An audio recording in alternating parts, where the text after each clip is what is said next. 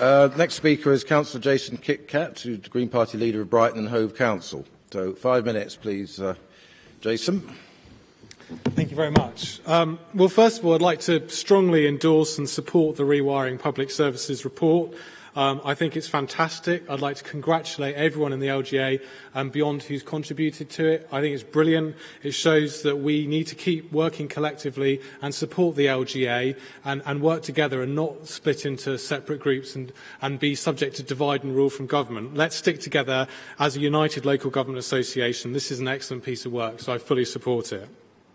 And I fully support the work in there which builds on Graham Allen's work, for example, about the strong constitutional basis to local government. We need to have a legal right to exist. I think that would be a good starting base for a relationship with government.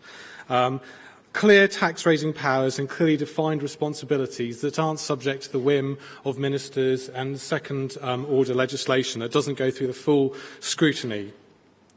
Truly, local powers could, we all know, I'm speaking to the choir on this, unlock some of our economic challenges and strengthen our local economies. We know best how to meet the unique needs of our local businesses. Unfortunately, we are stuck in a situation where the only things that attract the eyes of ministers are the really mega projects, the new plant building car engines or the mega nuclear power stations. But that isn't the majority of businesses that we have in our areas. Most of them are small and medium-sized enterprises who barely register on the speedometer of growth for national ministers. We need to take those decisions locally. In Brighton and Hove, for example, we have the second highest number of small businesses created. We also have one of the highest levels of businesses being destroyed. I call this creative destruction. It's positive, and if you look at one figure in isolation, you wouldn't understand the creativity being unleashed. We know that this is positive. It's innovation coming out of our universities. Ministers are oblivious to that and just want the big box put somewhere to put the uptick in business rates.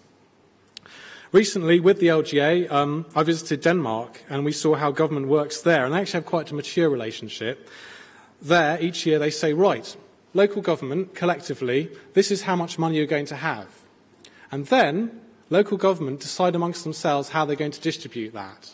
Now, that's a mature relationship, but my challenge to you would be, are we ready for that? If that was to happen tomorrow, could we actually negotiate amongst ourselves to distribute the funds?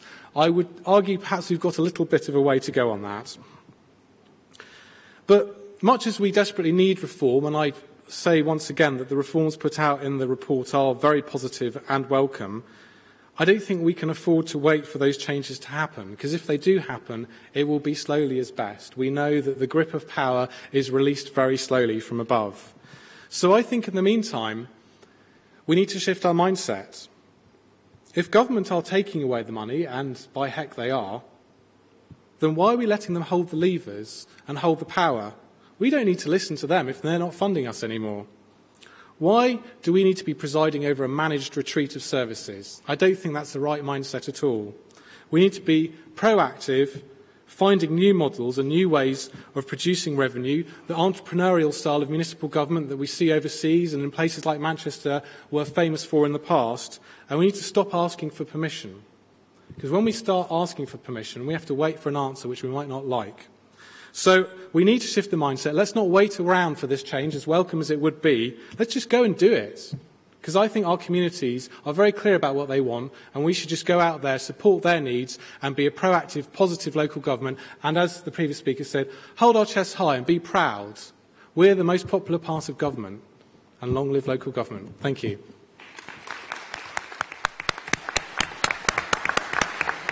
Thank you very much, Jason. Our next speaker is Councillor Jane Scott.